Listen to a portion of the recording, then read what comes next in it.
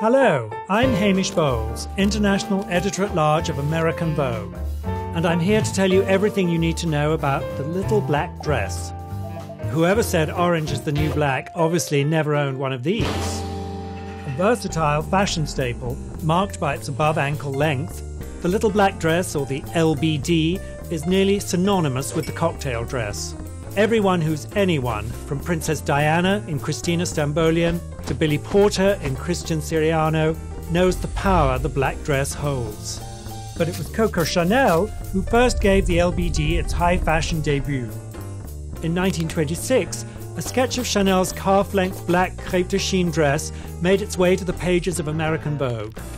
Referred to as Chanel's Ford after the ubiquitous Model T of the same era, the dress was described as the frock that all the world will wear. Undoubtedly, Chanel's dress was revolutionary. The drop waist and straight-line silhouette offered women a new sense of mobility and liberation, on par with the more visible, vocal, and newly enfranchised modern woman. Some people speculated that Coco's use of black was a defiant response to the uniform she was forced to wear in her childhood at an orphanage. But regardless, for revenge or otherwise, black quickly transformed from a colour associated with widows and religious figures to one donned by movie stars and socialites alike. Let's fast forward to the prosperous 50s. After the 1947 New Look put an international spotlight on French designer Christian Dior, he shortened his dress length from the ankles to just below the knees. His iconic and alphabetic silhouettes, the A, H, and Y, to name but a few, gave the LBD a shapely, feminine twist. Rounded shoulders, nipped-in waists, and full skirts were Dior's signature style. Dior was the first to label these evening frocks cocktail dresses, and magazines, department stores, designers, and customers were quick to rise to the occasion. In the late 50s and early 60s, youth culture was thriving, and Audrey Hepburn was America's brightest star. Hubert de Givenchy found a muse in Hepburn, but he could have never predicted that his LBDs would become nearly synonymous with the woman wearing them. Hepburn's beloved characters, often exemplifying daring, cosmopolitan women, made the little black dress sought after by younger generations for the first time. Even Barbie, known for her youthful wardrobe of girly pink outfits, was caught wearing her first black dress in 1964. In Paris, however, a different shape was taking form. Spanish designer and master couturier Cristobal Balenciaga was experimenting with tubular silhouettes, a callback to Chanel's 1920s designs. His use of stiff silk gazar, a moldable, lightweight textile, revolutionized what shape a cocktail dress could be. Take his 1967 four-point dress, for instance, decorated with a rhinestone brooch and imitation pearls.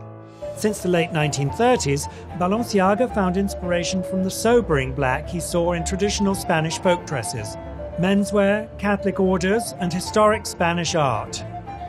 During the latter 1960s, freedom, feminism, and free love reigned supreme. This era was all about risks, and French designer Yves Saint Laurent wasn't afraid to take them. Already having earned the title of world's youngest couturier after taking over Dior at just 21 years old, Yves Saint Laurent was a champion of street culture, rebellion, and sex appeal. His ostrich dress, made of sheer black chiffon with plumage at the hips, turned heads on the runway for freeing the nipple way before it was a trending hashtag. Saint Laurent famously put Catherine Deneuve in a schoolgirl-inspired LBD for her role in Belle du Jour, and soon actresses were spotted wearing minis of their own, both on and off the screen. By the late 70s and early 80s, the LBD took a backseat to the more extravagant and colourful designs that defined that era. The period wasn't a total bust for the LBD, however. The queen of rock and roll herself, Tina Turner, regularly wore the dresses of Tunisian couturier Azzedine Alaïa, whose stretch fabrics made his pieces the obvious choice for performers looking for alternatives to the classic leotard. Designer Patrick Kelly, too, self-referred to as the black male Lucille Ball, gave the chic fashion staple a flashy twist. His use of bows, hearts, and buttons added an 80s flair to his designs. After all, more is more in the era of the material girl, but like Madonna, the little black dress was sure to make a comeback. In 1985, for her debut collection, Donna Karan introduced the concept of 7 easy pieces that helped you assemble your very own little black dress. Karl Lagerfeld, newly crowned creative director of Chanel, understood the power of nostalgia. But instead of using the black crêpe de chine material in the original design, he opted for a modern combination of black vinyl and polyester jersey. Helmut Lang's collections similarly featured raw, stripped-down pieces. His dress, featured in this 1989 issue of Vogue, was described as fitting like a second skin. And of course, all eyes were on the it girls of the 90s. Whether they were your favorite TV characters, the world's biggest supermodels, or a member of the British royal family, black dresses became the obvious way to wear the minimalist fashion revolution.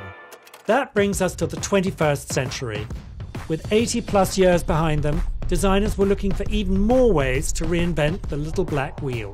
One thing has always been certain though. Sex sells, and these designers knew it. By this time, Versace and Dolce & Gabbana were already Italy's go-to designers for overt sex appeal. Dolce & Gabbana's Sicilian widow-inspired LBDs were given a twist of Italian femininity with the use of lingerie, black lace and roses. And who can forget the Prada dress worn by Bonne girl Camille in 2008's Quantum of Solace? The mid to late 2000s were all about cutouts. Anthony Vaccarello for Saint Laurent, Christopher Kane, Olivia Rousting for Balmain, and Donatella Versace all showed inventive black evening wear with slits, gaps, and unexpected necklines. Carly Kushni, too, released a handful of black dresses in her 2020 ready-to-wear collections. But perhaps her most modern piece is this, a designer in an LBD holding her own child, the outfit of choice for the fearless, successful woman. But it may be that the most interesting take on the little black dress came not from a designer, but instead from who was wearing it. The latter years of the 2010s has had men strutting their way down the red carpet in black dresses of their own. For one and all, a quick change of jewelry or shoes can transform any black dress from a daytime to evening look, making it the perfect choice for, well, anyone. Perhaps the little black dress really is fashion's great equalizer.